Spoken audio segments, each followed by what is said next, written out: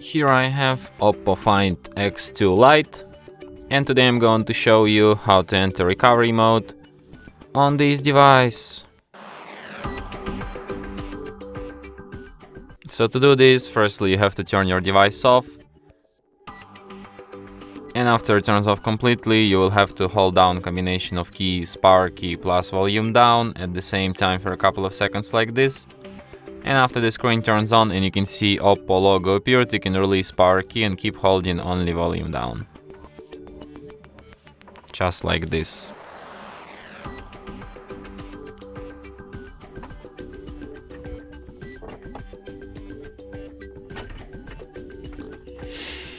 So here in this menu you can use volume keys to navigate and power key to select, or you can just use touchscreen. So here you should select preferred language. I'll prefer English, but you can select like these ones. So here you have such options as online update, format data, reboot device and power off.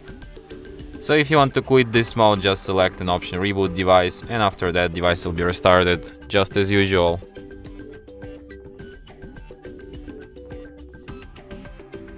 And that's it. Thanks for watching. If you find this tutorial useful, don't forget to hit that like button and subscribe to our channel.